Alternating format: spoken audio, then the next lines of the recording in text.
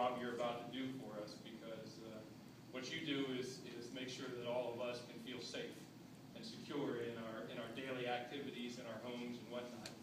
And so for that, I say thank you for what you're about to do for all of us here in Lower Merion Township.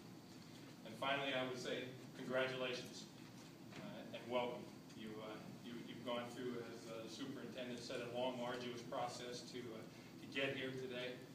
And congratulations on being the successful candidates and being here to accept your badges today.